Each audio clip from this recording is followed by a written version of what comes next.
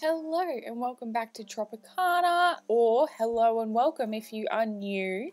Today we are doing a resident services speed build, so we are finally tackling the big mother of the island, and we're gonna give it some pizzazz. We're gonna give it some life, try and make it kind of swampy, because if you don't know, my theme of my island is Swampcore.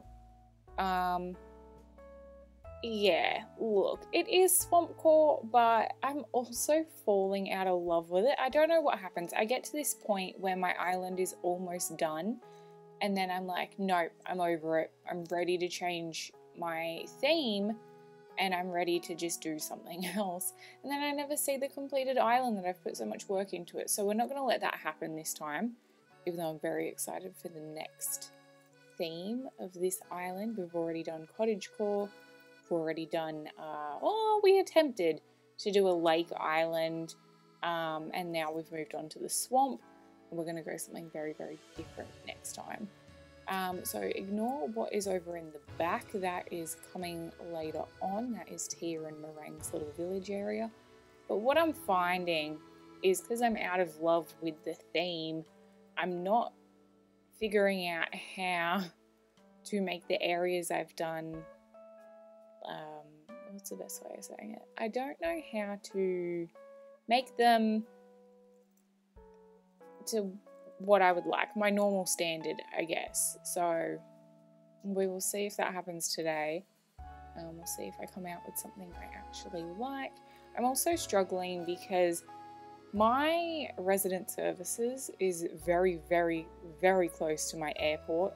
You might see it in here, or if you've watched my Let's Play before or something, you've probably seen my airport is like diagonal from my resident services, and it's kind of really, really annoying because there's not a lot of room to do anything.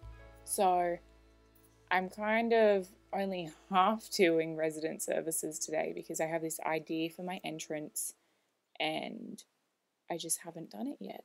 So that'll be maybe the next thing. I don't really know.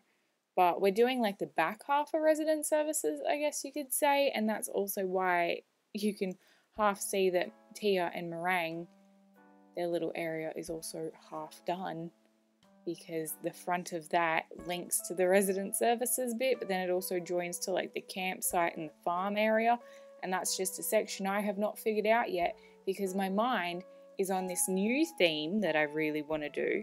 And yes, anyway, how's everyone else going? That was my little tidbit about my theme. What's your theme for your island? Are you trying Swampcore?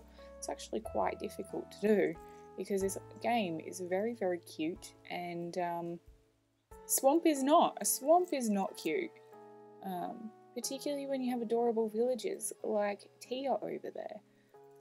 Oh. Yes. I also hate it when they wear, this just came to my mind after seeing Tia. She's dressed in her little 70s dress. I gave that to her once, months and months and months and months ago, as, I don't know, just a random present, I think.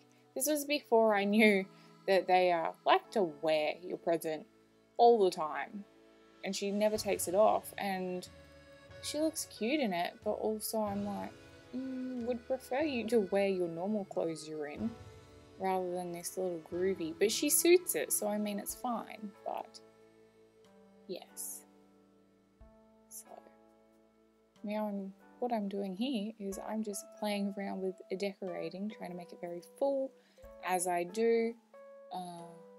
Yeah, it's not much to it. Just sticking some fossils in there, because in my mind, a swamp is like, I don't know, a good place to find fossils. I feel like you would find a lot of bad stuff at a swamp, and we're trying to keep that going here. So, yeah. Also, love the new update where you can have a whole new 50 slots. I'm very, very happy with that.